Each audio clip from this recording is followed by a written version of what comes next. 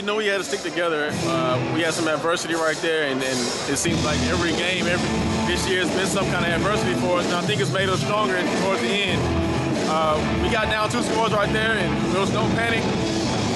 Scored, defense made a play, and we came out with the win. It's a total team victory, really. When you look at it, if we don't cause a fumble and Matt doesn't get on the fumble and we don't recover an onside kick, that whole comeback doesn't happen. Whenever we score an offense, that's your job. Whenever you get the ball, you got to score. Kind of pushed that first one aside and said, all right, let's go get them. And I mean, total team comeback tonight.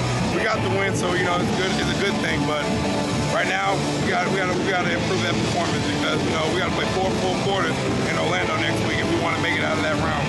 So we're gonna get back into the meeting room.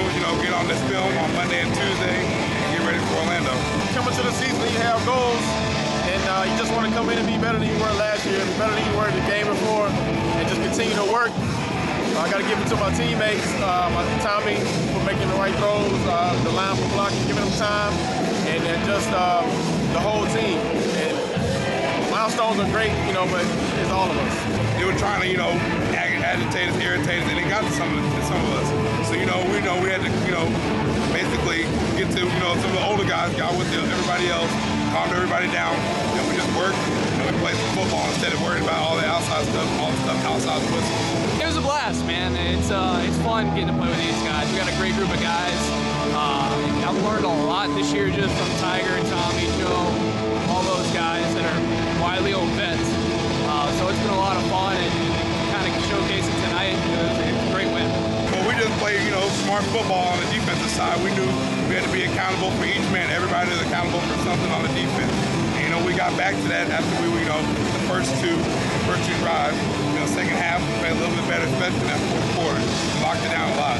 It really slowed down for me the 3rd, 4th, 5th, and 6th period that we had. The game was slowed down. Once you get those live bullets, it starts slowing down for you. All of our guys will be ready, we'll be focused, we will be attentive to detail, especially on the practice field.